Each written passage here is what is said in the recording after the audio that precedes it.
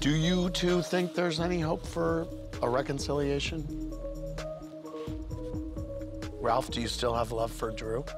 Of course, I love my wife. You know, I've always loved her. It's just very challenging. Drew, do you still love Ralph? Of course, I love my husband. I mean, I would love for a reconciliation, but I just feel like there's so many issues. Ralph does not give me a safe space to share my feelings. He actually says, fuck my feelings. Fuck your feelings, that's your favorite line. I literally have given you all of my 30s, and you have completely broken my heart every year, every time I try to come to you as my husband and say, babe, this is how I'm feeling. You never acknowledge my feelings. You never do right by me. So are you saying I haven't given you a... Have you saying that I haven't given you a great life, Drew? You talked about my mom. You talked about my dad. You banned my sister. You isolated me. Drew, we all banned your sister. You did not claim JoJo on your petition. You constantly ice me out. You constantly throw dirt on my name. And you think it's a joke. You think it's a game. And then you go and you coach your cousin Courtney. Why would you coach somebody you just met to go against your own wife on this show? Why do you think that's okay? And you think I'm supposed to put up with that? You think I'm supposed to be okay with that? Drew, you're acting right now. You think I'm gonna be... Like, I'm out. I'm done. I'm not sitting here doing this. You're not being serious. I'm not doing this right now. I'm not gonna sit here and take this. I don't take it at home. I'm not gonna take it here. I'm not. But you're not being serious. I refuse to do this. You can't even come here and do fucking right. No, I'm not doing this. I'm sorry. I don't care. I'm not. I'm done. I'm done. Drew, come back. You left your purse. That's what everybody says. I don't have to take that. I don't have to fucking take that. I don't deserve it. Were you getting blowjobs around the world? Andy, bro. Of course, I mean, you just said that. He's acting like we haven't talked about this in our real life. He acts like this is a joke.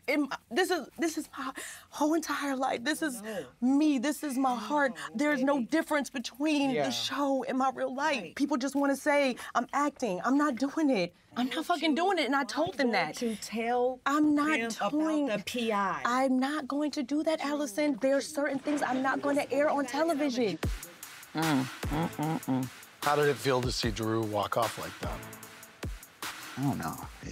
Of course, I always want my wife to be in a good place, and I've supported her for a very long time. I mean, I always uplift her. I'm always supporting. I don't know if that always reads on camera. I think that's a big You can't say problem. you're supporting her when she tells you that someone is calling her a bitch and she has a problem with it, and you're like, everyone calls you a bitch, so get over yourself.